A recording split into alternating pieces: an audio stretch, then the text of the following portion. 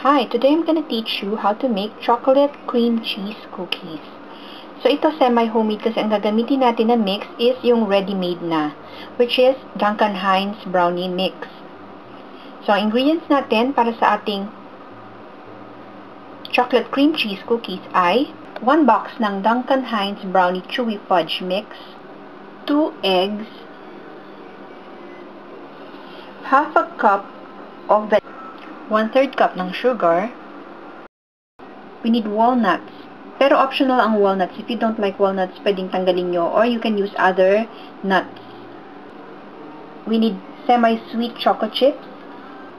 And 1 package ng 8 ounces na cream cheese.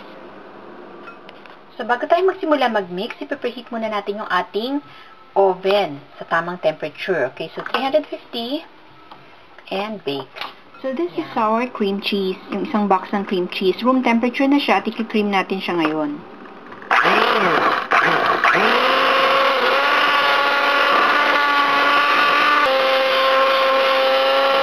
Fluffy na yung ating cream cheese, i-add natin yung ating sugar.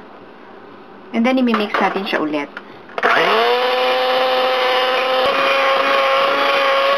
Mix na yung ating cream cheese and sugar. Ngayon, isa-set aside muna natin to. Mamaya natin siya gagamitin. Maghahalu-haluin lang natin yung ating brownie mix. Yung ating eggs.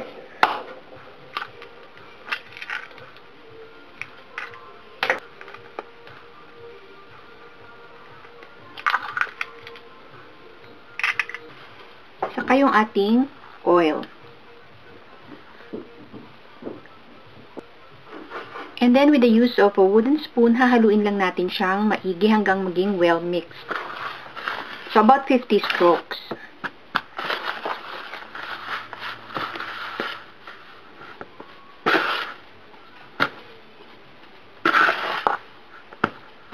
After about 50 strokes, ito na yung ating mixture. So, what we're gonna do with this is, alisin muna natin siya sa bowl.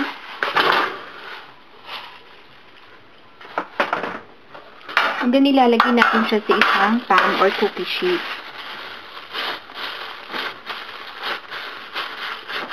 So, I'm gonna press it sa ating cookie sheet.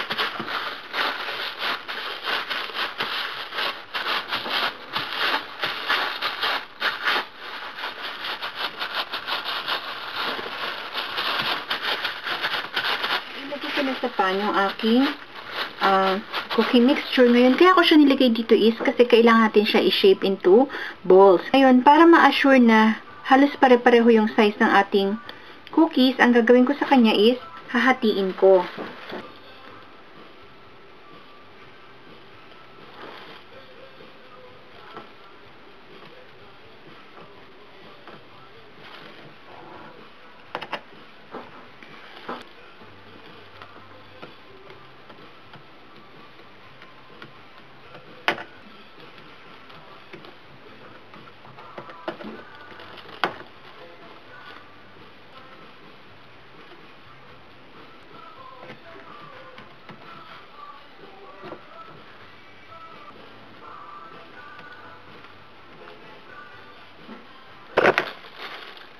Yan, so nakap ko na yung ating mixture. Ngayon, ang gagawin natin sa kanya, si-shape na natin siya into balls. So, kuha tayo ng isang piece.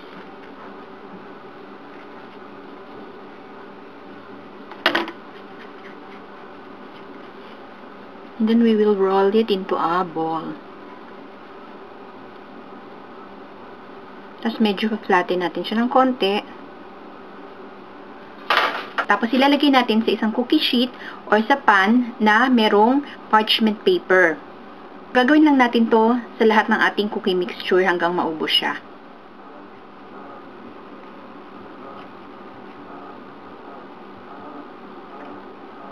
So, half ng ating mixture, i-roll ko sa walnuts.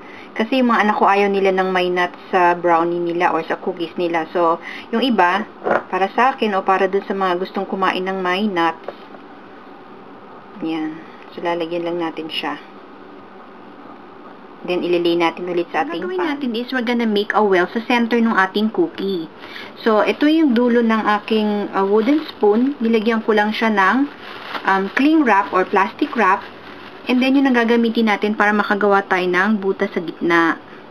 So, we're not going all the way through sa ating cookie, but mga halfway through siguro.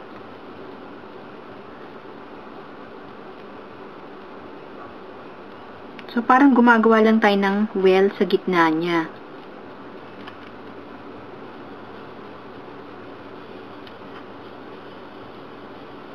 So, ito yung ating cream cheese and sugar mixture. Ngayon, I have here a small Ziploc bag. Ngayon, ilalagay natin yung ating cream cheese mixture sa loob. Kung meron kayong piping bag, you can use the piping bag. But since nasira yung piping bag ko, ito na lang gamitin ko.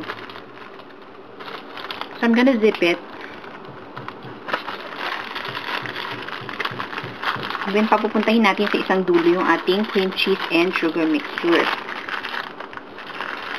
And then, gugupitan natin yung dulo niya ng maliit na butas.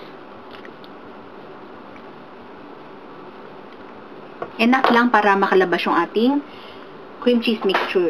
So, ang gagawin natin, lalagyan natin or i-fill natin yung ating well na ginawa sa gitna ng ating cookies with our cream cheese.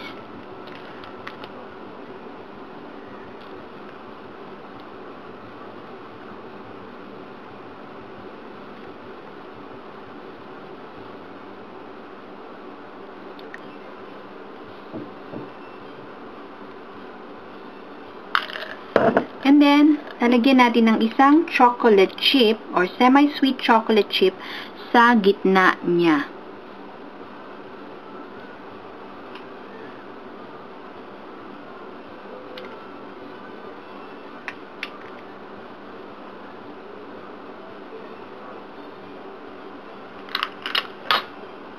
Yan. And then, we're ready to put our cookies sa ating oven. Ayan, mainit na yung ating oven. Ready na tayo lagay yung ating cookies.